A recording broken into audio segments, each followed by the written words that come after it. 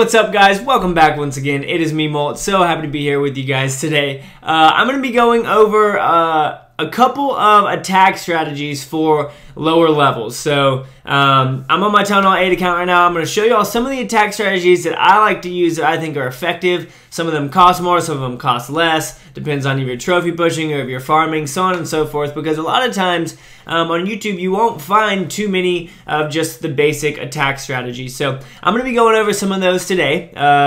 Going through some of the reviews and whatnot, and I'm going to explain the attack strategies. I'm going to explain how you deploy your troops, how you work through it, all that kind of stuff, and just talk about efficiencies and being effective at raiding. So I'm going to go ahead and pull up the first raid right here, and we will go ahead and look at it. So I just did this one. This is a Dragoon attack strategy. So you have 20 balloons, and obviously one of the first things you want to do is get rid of the air defenses. So we're going to take out this air defense right here. We're going to drop down one dragon right behind those just to help start clearing out some of the buildings. All right, so we've gotten rid of 2 of the air defenses. We've still got 1 down here at the bottom. We're just going to drop off the rest of our balloons down there to take out the rest of those air defenses.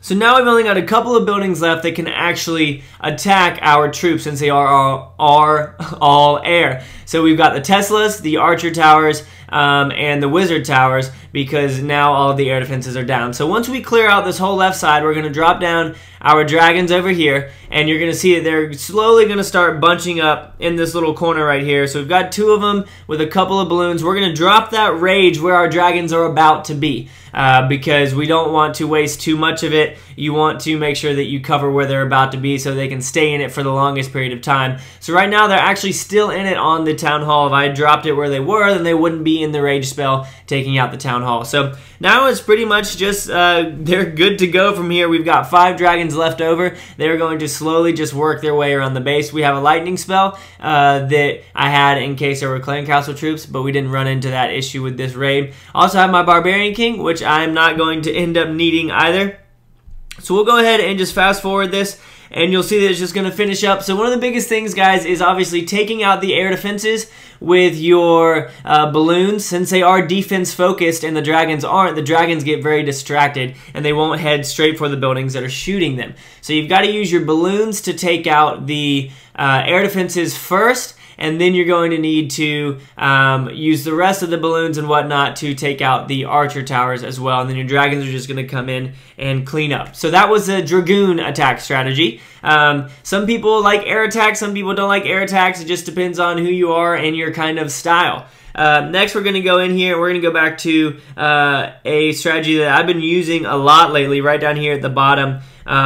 These bottom 2 right here against Jake and Ray David. You can see there's a good amount of loot. Why don't we go ahead and watch this one, because I know this one was a little bit more challenging with these walls and having an expo. So you've got 20 giants, and the whole point of the giants, obviously, is to build a great barrier to protect your archers and your wizards. So we're going to drop them all down here. And again, with that spell placement, guys, you want to drop it where they are going, and if they're in an area where there's a lot of walls, where they're going to be. So you see that they're going to be around that cannon, around that Archer Tower, and around that other Archer Tower that they already took out. You want your heal spell to be right there. So we drop our wall breakers off. You can see that one just exploded right there.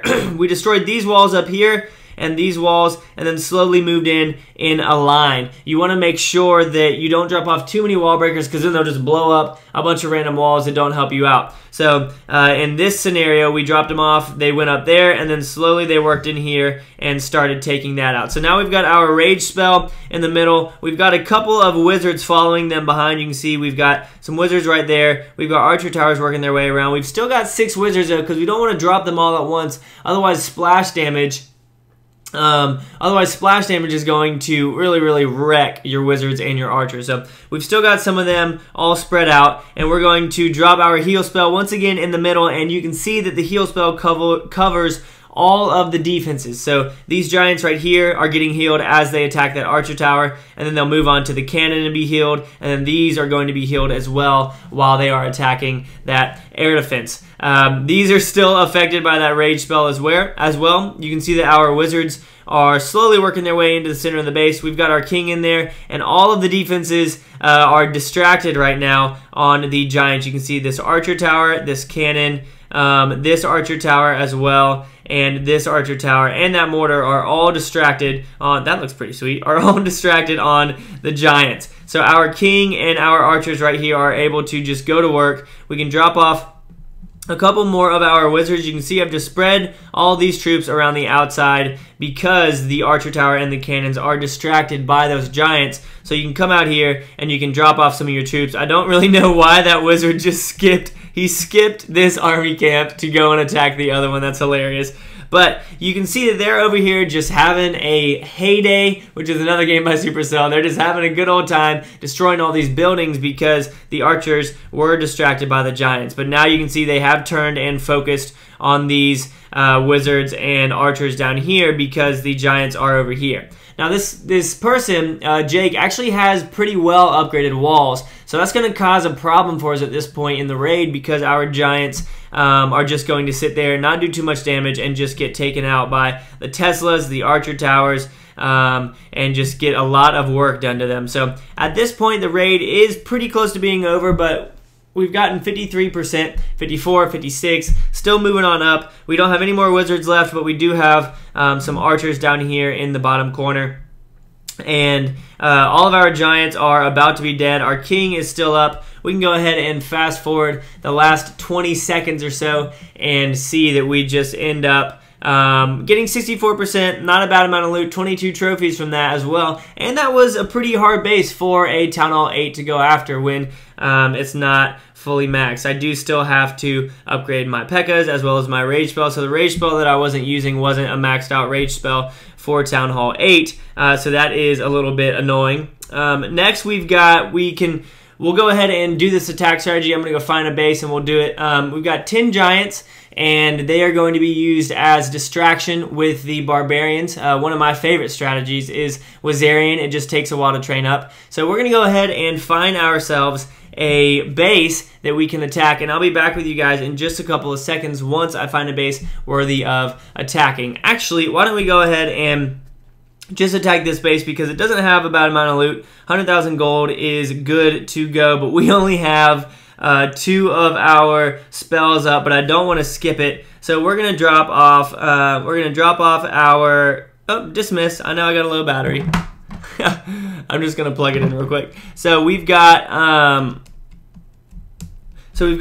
giants. We're gonna drop them off in a line right over here. There we go, and that just popped up in the middle of the recording. So we're gonna drop those off over there, drop off our wall breakers, and then here come the Barbarians in a line behind them with a couple of wizards as well. Once again, we're gonna drop off a couple more of our wall breakers to get those giants into the center of the base, and we will drop off a heal spell right here just to help out. Drop off our king, and he is going to run into the center of the base as well. We're just going to spread out some more of our Barbarians down here just to help with a distraction. We've got a couple giants left in the middle, our king, a whole bunch of troops just going at it, doing some serious damage. We're going to drop off our last 2 wizards up there and have them come in and take out that town hall. That mortar, though, is doing a good amount of damage to our troops.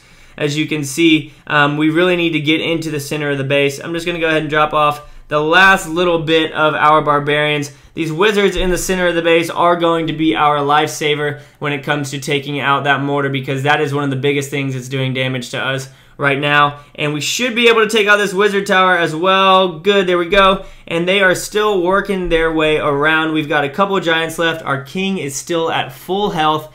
Our wizards are ticking away at this wall. We've already got all the loot, and we are going to take out that last defense right there and finish this base up with a 100%. So that is awesome. That is exactly what I was expecting and hoping for from that raid. Again, guys, that was 10 giants. Let's go back and see exactly what that was. That was 10 giants, 6 wall breakers, 98 Barbarians and 10 Wizards, and I would have trained up one more healing spell as well to protect in the middle. So the way that attack strategy worked is you make a wall with the Giants and then a wall with the Barbarians, and then you drop off Wizards behind them, and they slowly do damage while being protected by the tanky characters in the front. But that is going to be it for this episode, guys. I hope that y'all enjoyed. Again, these are just some of my favorite, most effective attack strategies for lower levels. You can do these on Town Hall 7, Town Hall 6 as well, because the troops aren't that hard to get. I know that you can get balloons